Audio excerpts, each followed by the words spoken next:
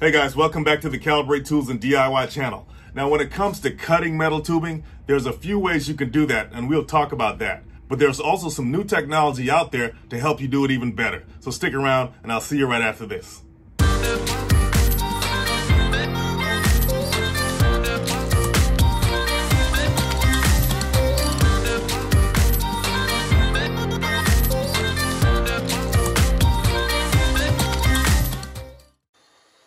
Okay, so there's a few ways you can cut metal tubing.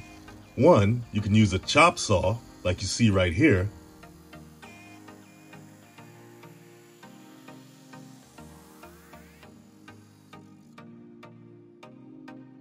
Two, you can use a cutoff wheel, like you see right here.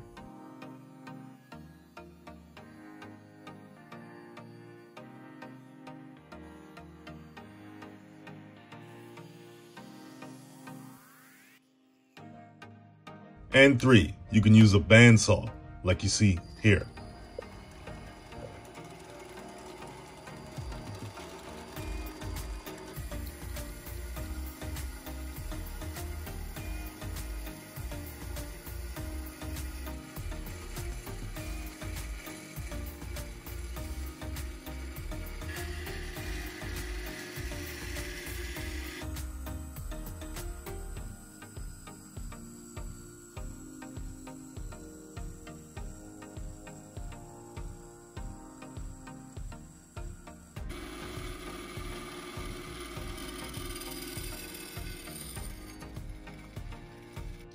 Well, this past week, I got to visit a welding trade show, and I gotta tell you, I saw some interesting new technology when it comes to cutting metal tubing. Let's check it out.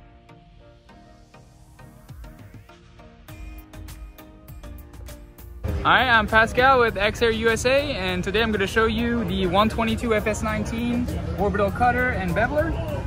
So this machine has a range from 1/4 inch OD to 4.5 inch OD, and this can cut anything from stainless tubing up to Schedule 80, Schedule 40 carbon steel, or a little bit of Schedule 40 stainless steel.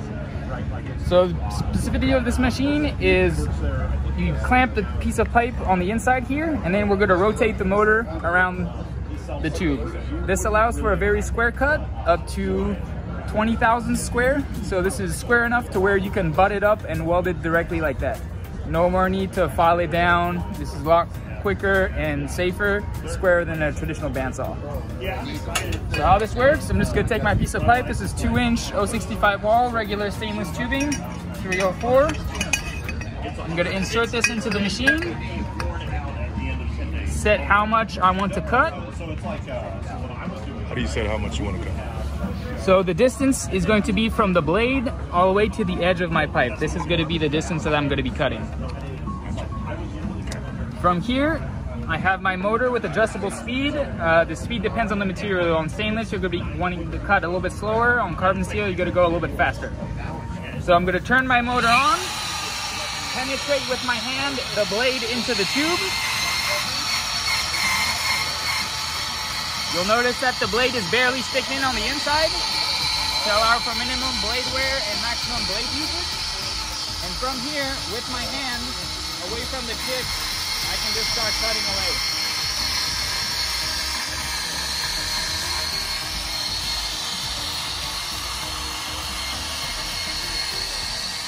And this is effortless and can be automated if you need to.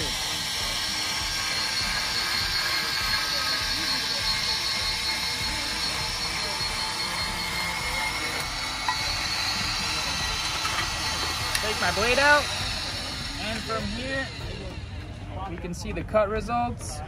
Burr-free, square, 20 thousandths.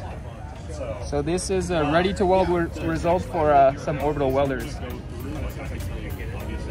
Excellent.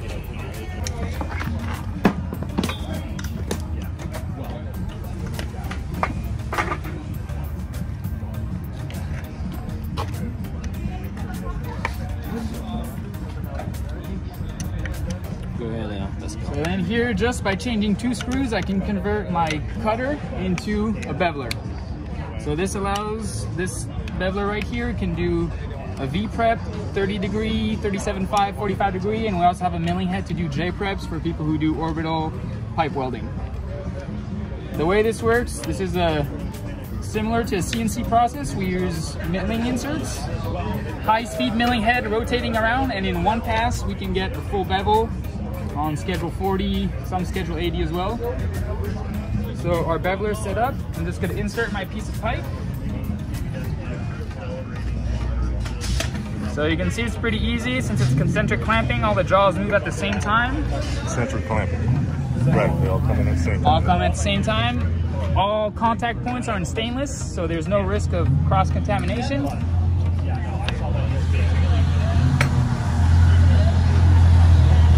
So first, I'm gonna come and set up the depth of my beveler. I'm gonna bring the roller in contact with the outside of the pipe. Tighten this down.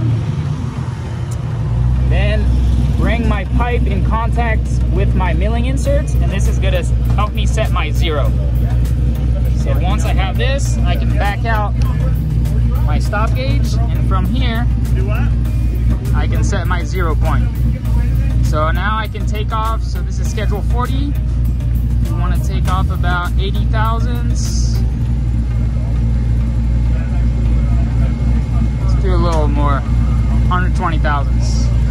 From there, butt up my piece of pipe against the stop gauge. Plug in my motor. Pretty cool feature on all our machines, we have a swivel cord.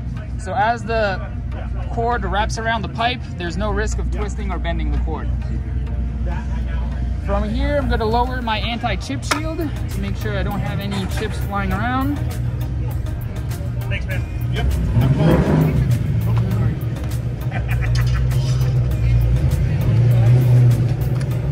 And I'm going to check my motor speed. So in a similar way, I'm going to plunge the motor inside the pipe and then start rotating around. I'm going to be able to do a bevel pretty quickly.